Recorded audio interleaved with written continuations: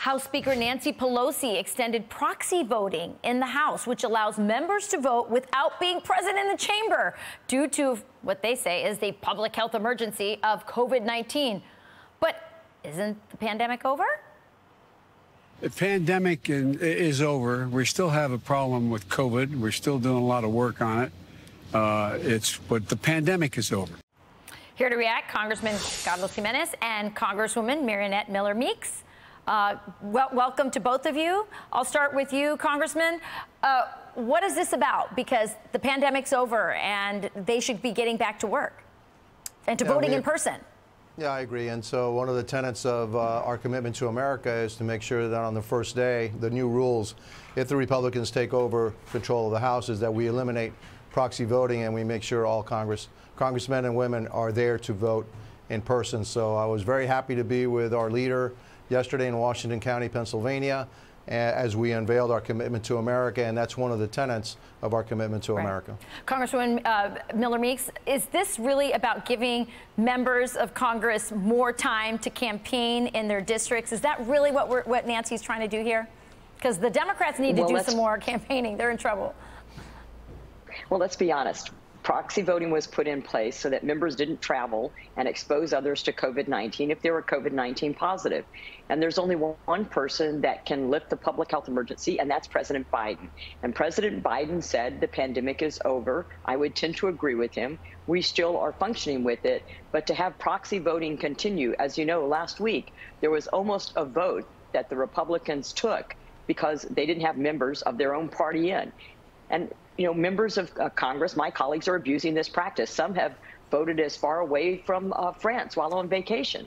So this is all about, you know, making sure they have members to vote for the next week and while they're campaigning in their district. Yeah, I mean, that's disgusting. Voting from France because of COVID.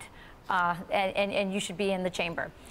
Great stuff. Okay, so let's talk a little bit about the Republican Commitment to America plan. Congressman, what do you say is the top issue? I know you laid out the Republicans have laid out a lot of things, but what's the main focus here?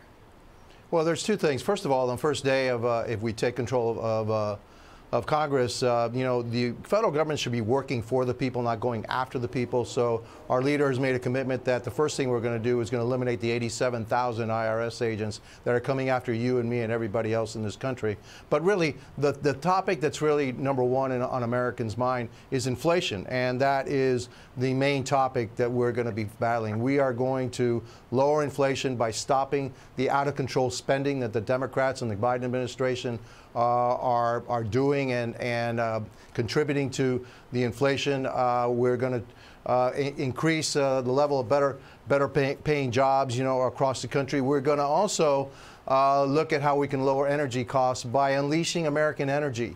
There is absolutely no reason why we should be dependent on foreign oil for any of our energy needs, and yet the Biden administration continues to wage war against the American energy industry. So I think that's the most important aspect of this plan.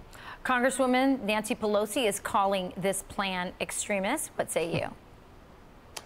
Well, I would say the extreme is that there is no plan by the Democrats. They have no plan. Their policies have created tremendous harm to the American people with rising prices, difficulty affording food, and people don't feel that they can trust their government, that their government's not accountable. So our plan, our commitment to America is an economy that is strong, a nation that is safe, a future that is built on freedom, and also a government that's accountable. So we're going to be looking at things, a parent's bill of rights, health care that's affordable, but it's not controlled by bureaucrats, but controlled by you and your doctor, making sure that we have the right amount of law enforcement locally that can reduce the uprise in crime and uptick in crime due to disastrous Democrat policies. So we have a plan. They have no plan. And what they have done over the past 20 months has created great harm to the American people and created crisis, you know, all the way from our border to our national security, to crime, to inflation, to parents' education of their children. So we're going to make sure that we're listening to people and we can provide them hope. Yeah, well, I wish you guys luck on that, because you could, the Republican House could certainly put the brakes on some of the spending. I want to thank you both for joining us this morning, Congressman, Congresswoman.